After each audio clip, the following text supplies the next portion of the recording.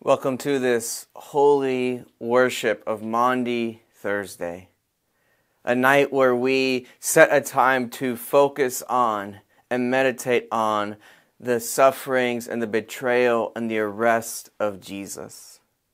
Things that he goes through and suffers through on our behalf, so that you and I, in our sinfulness, in our brokenness, can be made whole and healed and forgiven.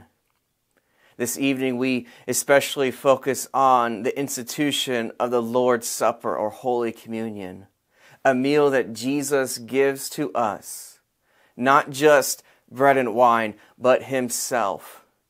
And not just for our sake of remembering what he did for us, but so that our sins may be forgiven. So that you and I, through his body and his blood, are made whole, healed, and forgiven.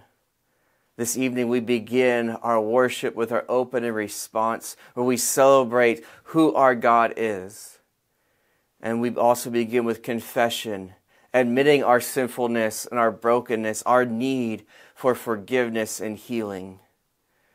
And we receive absolution, the very promise and words of Christ that you and I are forgiven, that he has done this work on our behalf.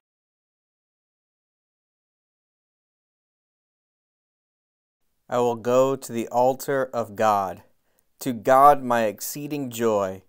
Our help is in the name of the Lord, who made heaven and earth.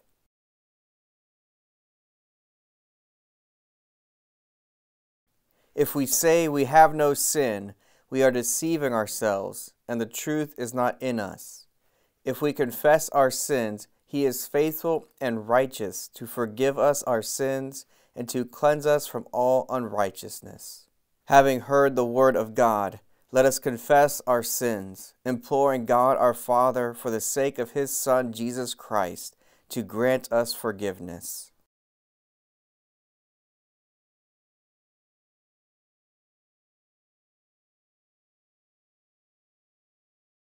Most merciful God, we confess that we have fallen short of your glory.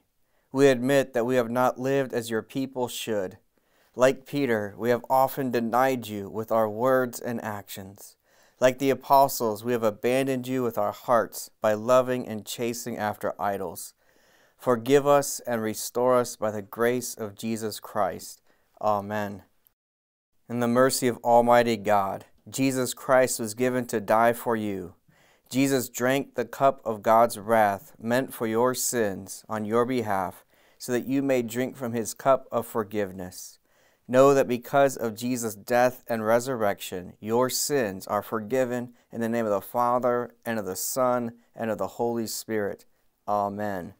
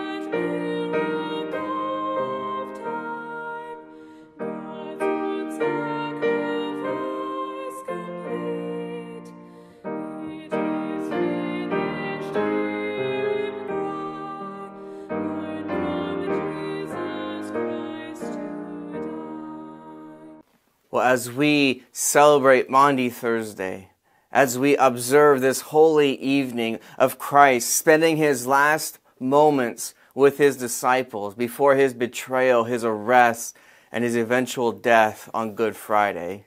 One of our main focuses is often on the meal of communion or the Lord's Supper, because it is this evening that Christ instituted this meal for his disciples, for his church, for you and me.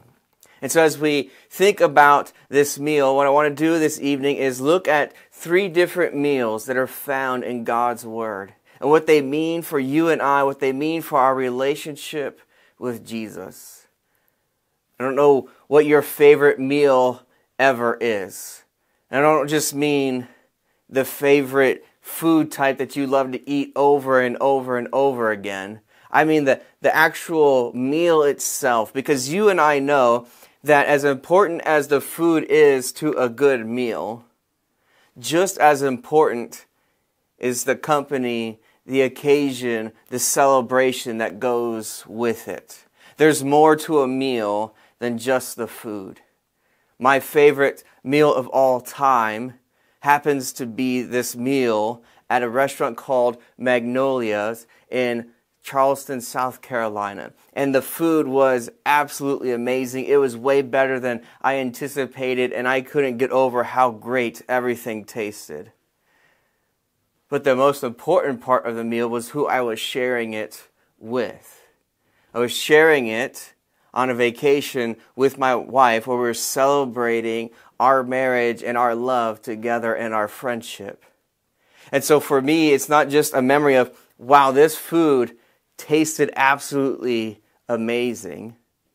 It's also all the memories that go with it of the time that we spent together, who I was spending that time together with.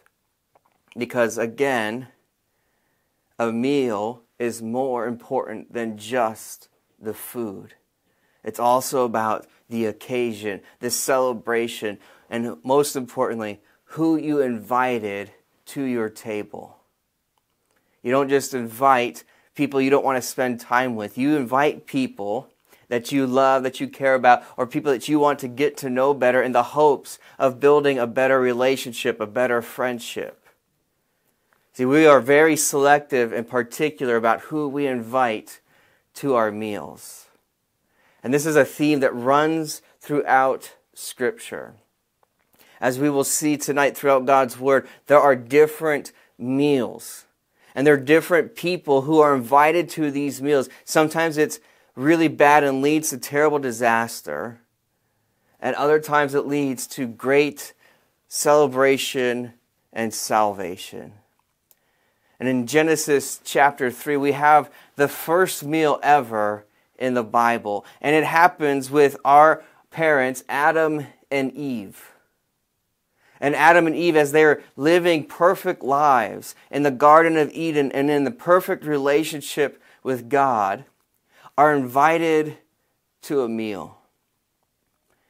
But this meal is going to be a complete disaster, not just for Adam and Eve, but for all of humanity. Because they don't eat this meal with God. They end up eating this meal with Satan, the serpent. And as they are talking and interacting, Satan speaks to Adam and Eve and says, "No, you will certainly not die," the serpent said to the woman. "In fact, God knows that when you eat it, your eyes will be opened, and you will be like God, knowing good and evil." The woman saw that the tree was good for food and delightful to look at, and that it was desirable for obtaining wisdom. So she took some of its fruit and ate it. She also gave some to her husband who was with her, and he ate it. Then the eyes of both of them were opened, they knew they were naked, so they sewed fig leaves together and made coverings for themselves. So the first meal recorded in Scripture is between Adam, Eve, and Satan. Now you might be thinking, well, what does that have to do with me? Because when I eat a meal, I'm not inviting Satan to the party. Right? I'm not not putting a reserve sign, not putting a plate out, not saving a seat for Satan to come into my meals and to come into my home and to come into my life. But before we just dismiss Adam and Eve as being incredibly foolish and thinking, how could they be so foolish? How could they be so sinful? How could they be so terrible? We also have to be honest about our own sinfulness and brokenness. Because the way that they invite Satan into the meal is deceptive and subtle. And there are ways that you and I continue to do this in our lives. The first is that they believe the lie that says, you will be like God. Now, most of you probably don't walk around thinking, I'm God, or I'm like God. But here is the temptation that you and I fall into. Here's how you and I uninvite God from the guest list and invite Satan into the party instead. We simply tell God, not now, I've got this. I'm in charge, I'm in control. God, I will let you give suggestions on what I should do, how I should behave, how I should act, how I should speak, but I get to make the final decision. See, maybe we don't say, hey, I'm going to be like God. But oftentimes we say it with our thoughts and our behaviors. That unquenching thirst to be in control.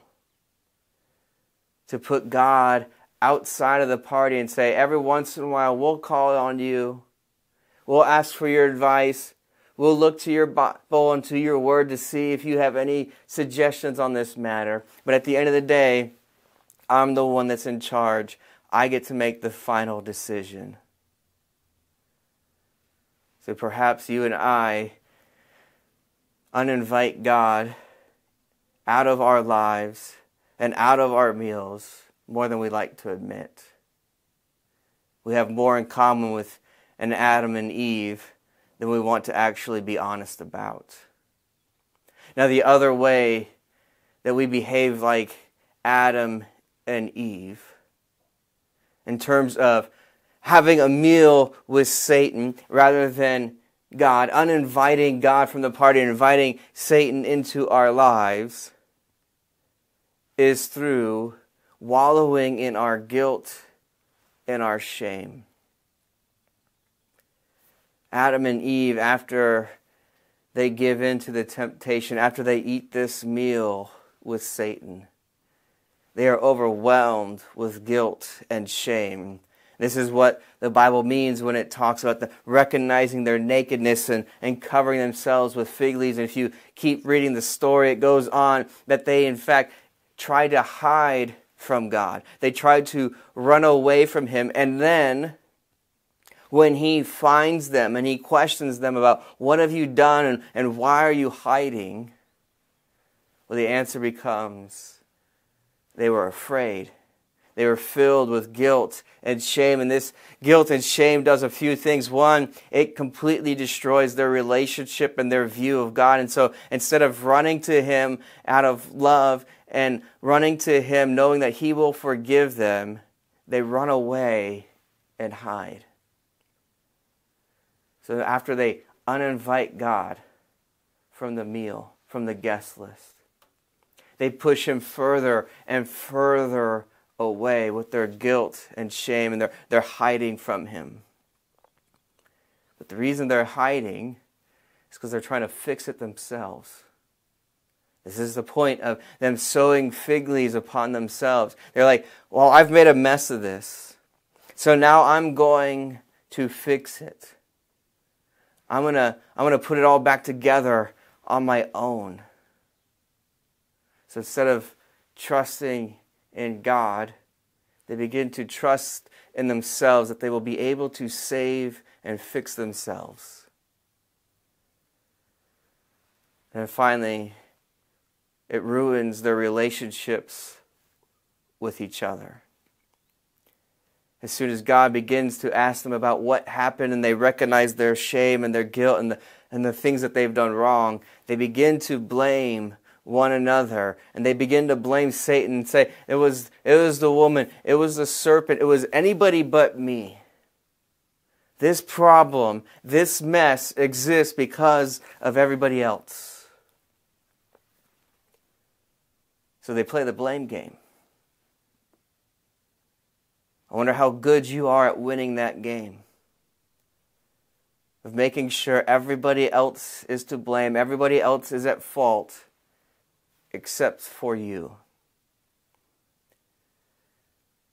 See, we act like Adam and Eve in all kinds of ways. We choose to uninvite God and invite the way of Satan into our lives when we ignore His word. When we think, I will be like God. I will be the one in charge. I will be the one in control of all things in my life. We act like Adam and Eve, and we choose to ignore God, to uninvite Him, and to eat the meal with Satan when we live in our guilt and shame and we hide from God rather than seeking His forgiveness. Thinking to ourselves, I'll just cover up this mess with some fig leaves. I'll put on a good show so everybody thinks I'm perfect, I have it all together, I'm not in need of help. The whole time, though, we are being crushed by our guilt and shame and living in fear rather than living in grace and freedom. See, we eat with Satan and uninvite God from the meal, just like Adam and Eve did when we play the blame game. When the fig leaves don't work anymore. When we can't just cover it up and pretend anymore. Instead of confessing, instead of seeking forgiveness, we begin to blame others and say, well, the fig leaves aren't working and this happened and I had to cover it up because of this person, because of what they did, because of what they said. It's not my fault. See, the question to ask ourselves tonight as we think about this meal of Holy Communion is, who are we eating with? Who are we inviting to the table of our lives? Are we eating with God? Are we inviting Him to be in control of all things? Are we inviting Him into our lives through confession so that we can be forgiven? Are we inviting Him in so that our relationships with others can be reconciled and healed? Or are we out of stubbornness and pride saying, you're not on the guest list anymore, God. We're going to eat with Satan. We're going to do it our way. We're going to fix it ourselves. We're going to rescue and save ourselves. See, this is our problem. Is that just like Adam and Eve, we have uninvited God from the meal. And in all kinds of ways, we have invited sin and Satan to be the guests at the table of our lives. And just like Adam and Eve, we are doing everything in our power to fix it ourselves. To keep God outside while we sow fig leaves and hide in fear and shame and guilt. What we need is not more hiding. It's not more blaming of others. It's not sowing more fig leaves. What we need is a new meal that brings to us forgiveness and healing and reconciliation. And this is the purpose of this evening. This is the purpose of Jesus coming and giving to us the meal of Holy Communion. We often refer to it as the Lord's Supper or the Lord's table. And I think that is so important to remember. Because oftentimes the reason we are in the messes that we are in, the reason we are struggling with fear, the reason we are overwhelmed with guilt and shame so often in our lives is because we've called it my table. This is my table, and I get to decide who's invited. I get to decide who eats at this meal. And it's almost as if Jesus comes along and puts together his own table. And then on Maundy Thursday, he invites you and I to leave our table of sin and brokenness, of fear and guilt and shame behind and say, would you like to eat at my table? Would you like to eat this whole new meal I am offering you? And in Mark 14, we get to read about this meal. It says, as they were eating, Jesus took bread, blessed it, and broke it, gave it to them, and said, take and eat. This is my body.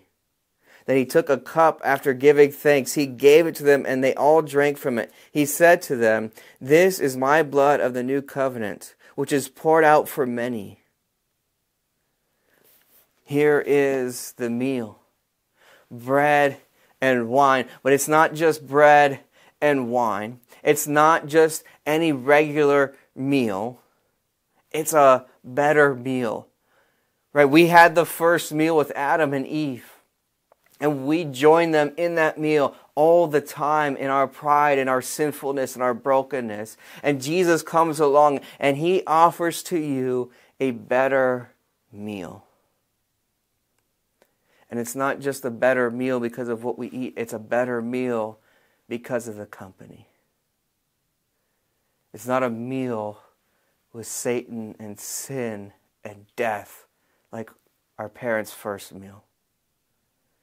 Now it is a meal with Jesus, with God himself coming to be our rescuer. Instead of being a meal that leads to fear and guilt and shame, a meal that leads to all kinds of sinfulness and brokenness and fractured relationships, Jesus offers to you a meal that leads to forgiveness and healing and reconciliation. And so we see in this meal, Jesus is giving to us himself. Because what we need is a better meal, a meal that undoes and heals and fixes all the problems that came from the first meal.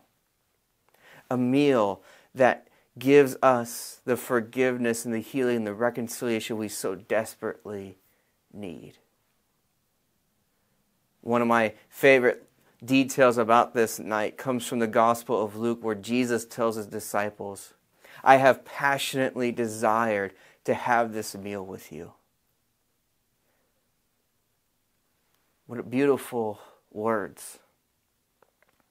That first meal ends with Adam and Eve, with you and I running from God, trying to fix ourselves, trying to hide our shame, trying to hide our guilt, trying to hide our brokenness from him.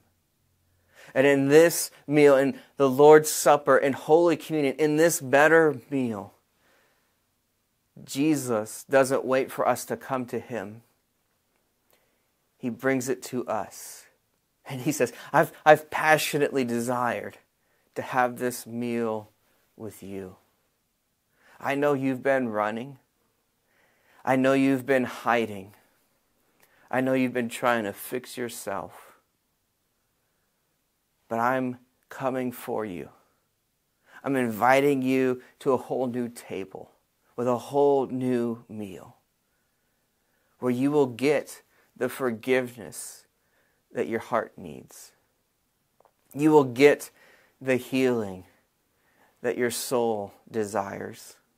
You will get the reconciliation that your relationships desperately need. So when Jesus gives us this meal, he gives us himself.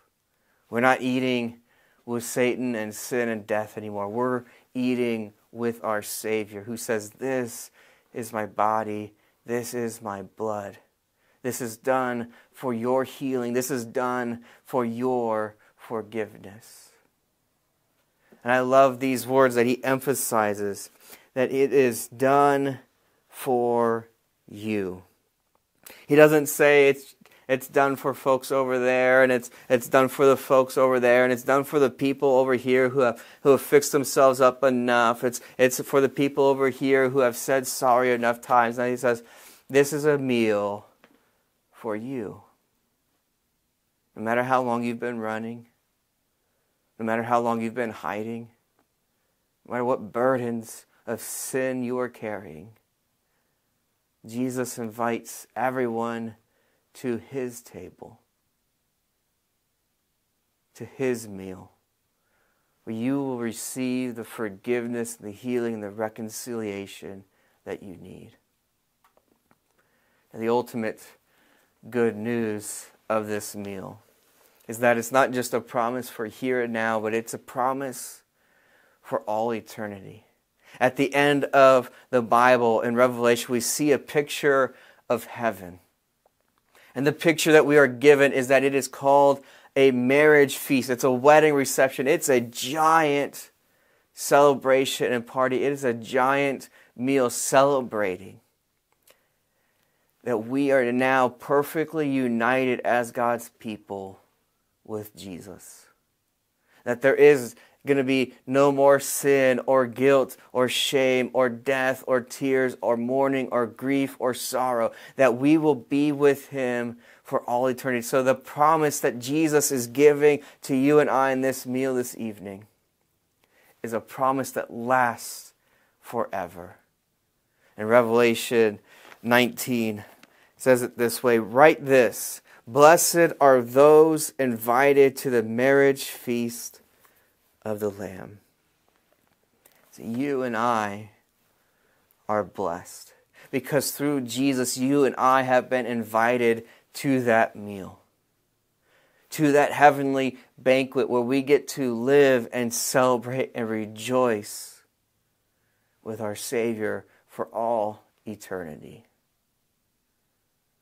So what Jesus has done for you this evening is he has undone all of the brokenness of that first meal. He has forgiven all the times that you and I have uninvited God from the guest list and eaten with sin and death and the devil instead. He has healed us of all of our guilt and shame. And he has given us reconciliation with God and with people. Because in this meal, he gives you himself. And he gives you the invitation to eat with him in joy and peace and celebration for all eternity. Let's pray. Lord Jesus, we give thanks that you have given us this better meal, a meal that gives us forgiveness and healing and reconciliation. Help us to always invite you into the meal and the table of our lives. Help us always to turn to you and receive that forgiveness, that healing, that reconciliation, that salvation that you give to us. And may we rejoice and celebrate that we are blessed because you have invited us to the marriage feast of the Lamb. In your name we pray. Amen.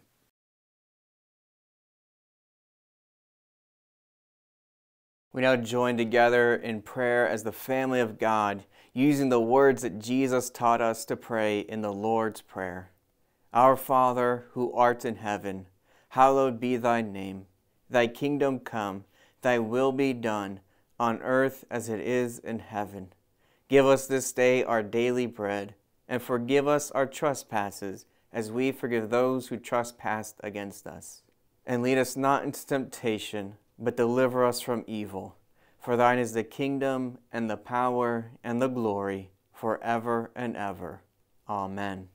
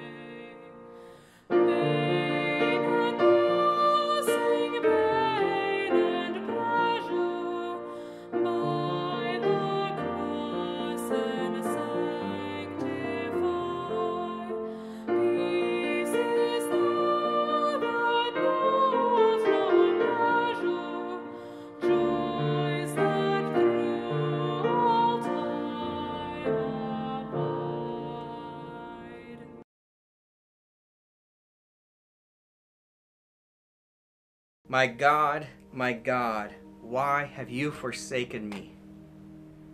Why are you so far from saving me from the words of my groaning? O my God, I cry by day, but you do not answer, and by night, but I find no rest. Yet you are holy, enthroned on the praises of Israel, and you, our fathers, trusted. They trusted, and you delivered them. To you they cried and were rescued. In you they trusted and were not put to shame.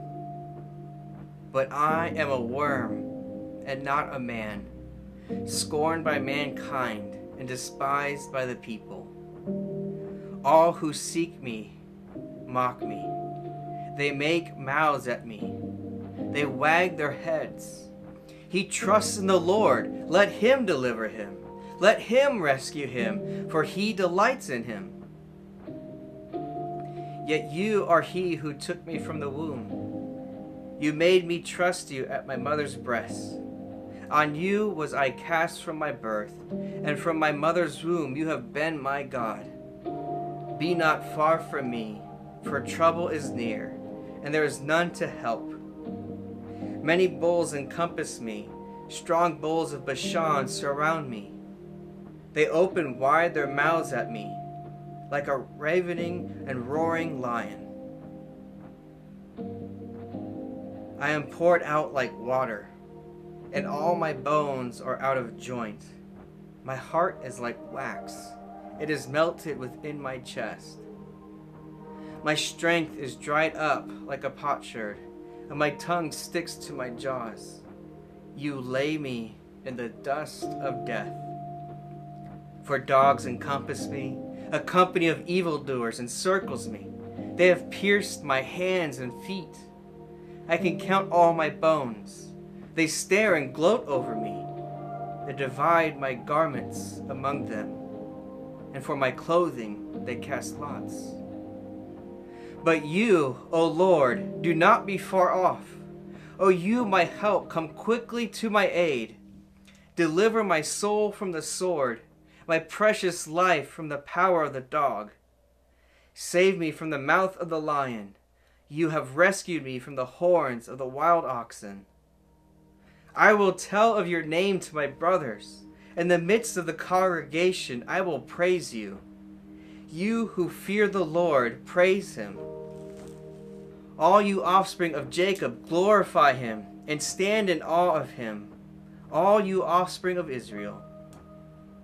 For he has not despised or abhorred the affliction of the afflicted, and he has not hidden his face from him, but has heard when he cried to him. From you comes my praise in the great congregation. My vows I will perform before those who fear him. The afflicted shall eat and be satisfied. Those who seek him shall praise the Lord. May your hearts live forever. All the ends of the earth shall remember and turn to the Lord, and all the families of the nations shall worship before you. For kingship belongs to the Lord, and he rules over the nations.